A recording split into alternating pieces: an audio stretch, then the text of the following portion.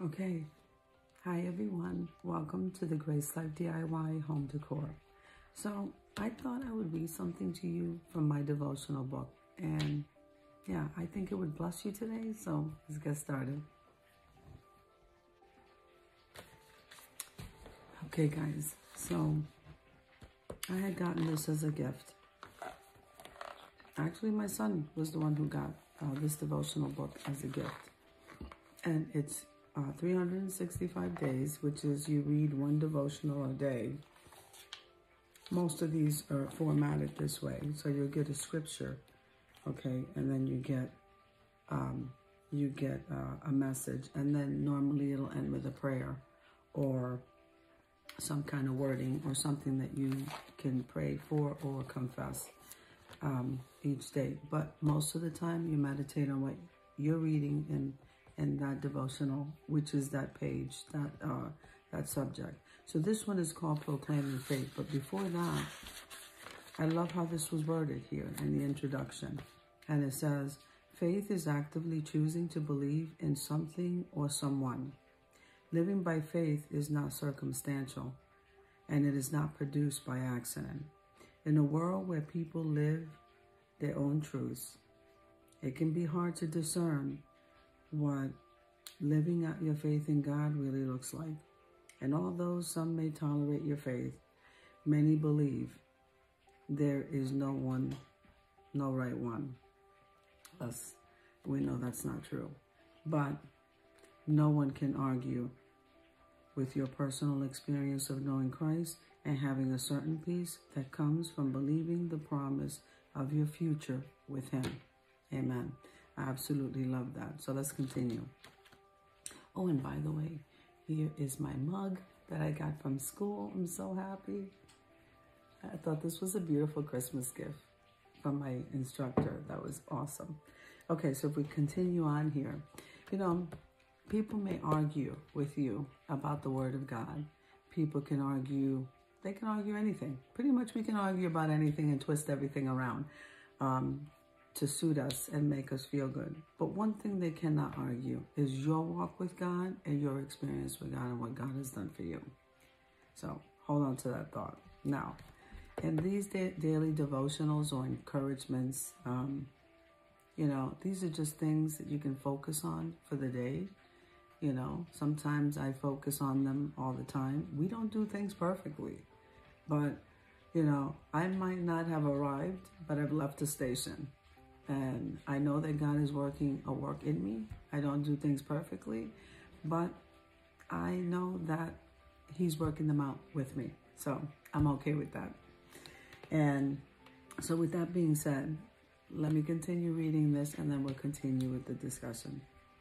So in this daily devotional or this encouraging book that helps to build your faith through pondering, inspiring messages, reading God's Word, and spending time in His presence.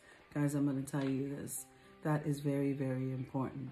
You need to spend time alone with God or just sitting in His presence quietly in a place that's just you and Him. This is very, very important for your prayer life. So I just thought I'd tell you that. Now, as you do, you will notice other virtues being added to your faith. With belief comes goodness, knowledge, self-control, and that produces the kind of fruit that is a testimony of your faith in Christ. When you suffer hardship, you know where to turn. You know to turn to Jesus. Okay, because He's faithfulness. He is the cornerstone of your own faith. You can trust Him because He has proven Himself trustworthy, and the faith that withstands the fire of adversity brings blessings beyond all imagination. Amen. That is so, so true. You go through things in your life, and you will continue going through things in your life. There's always going to be your highs and your lows throughout your whole life. But with Him in the center of all of it, He does such a work in you, when you trust in Him. And I've gone through this myself where, sometimes we do question certain things, but we shouldn't question anything. You know, when we believe in him, we need to cast our care onto him, because we're not designed to carry the weight of this world. We're not. And when we do that, it makes us sick. It weighs us down, and we don't trust him. We don't trust him. And so he says here, be filled with hope, encourage, and confidence as you step out into faith each day. And you know, we can do this together. We can do this every single day. And it's really about changing your mind. And changing your mind is really what we call repentance. But with this introduction on faith, and knowing that no matter what anybody says, this is the infallible word of God, and I choose to make a decision to believe it, you will strive in leaps and bounds. God will bless you in so many different ways. You are faithful to him, and he will be faithful to you. Like I said, I haven't arrived, but I've left the station. God is doing a work in me, and I trust him. I trust him. I would rather live in this earth and go through things with him than I refuse to go through anything without him. Okay, he is in my life. I've made that decision, and I will preach the gospel of Jesus Christ till the day he comes back to take me home. So with that being said, let's go over to the chapter, guys.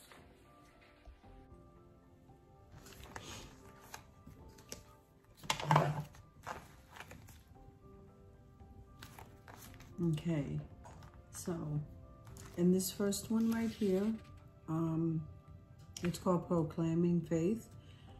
They did give us 2 scriptures. In the other pages, it's only, you know, you go with the 1 page, so you only get the 1 scripture. But in this beginning one, we got 2, so let's read them.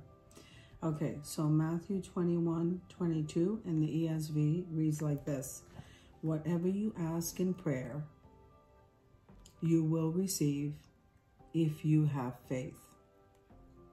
You know, so one of the habits I get into is reading stuff slowly and pausing, and then meditating on what you're reading, because sometimes we go through stuff very quickly. We miss what God is trying to say. So let's read that again. Whatever you ask in prayer, comma, you will receive, comma, if you have faith. Very strong scripture here. So let's go over here where it says 2 Thessalonians 1:11 in the NLT, which is the New Living Translation, reads like this: may he give you the power to accomplish all the good things your faith promotes you to do. That's an awesome scripture. Let's read that again. May he give you the power to accomplish all things your faith promotes you to do. Amen. Okay, so let's get into the reading. Have you ever been afraid of what others will think?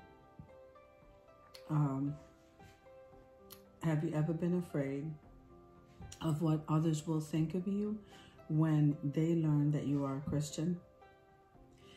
Do you ever worry that people may assume that you are some sort of weirdo if you proclaim your faith?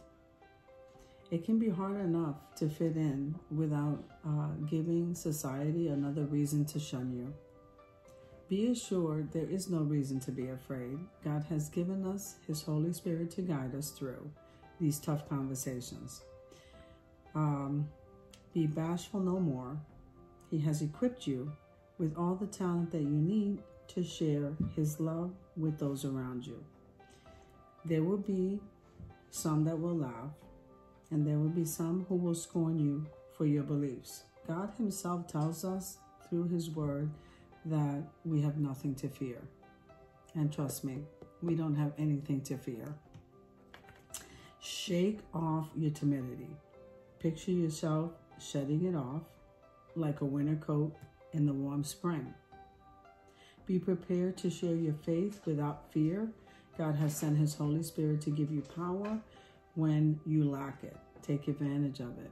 So in the name of Jesus, I'm going to pray this over you. Father, I just pray right now that you just give us the strength where we're weak to stand for what we believe in, and that's you.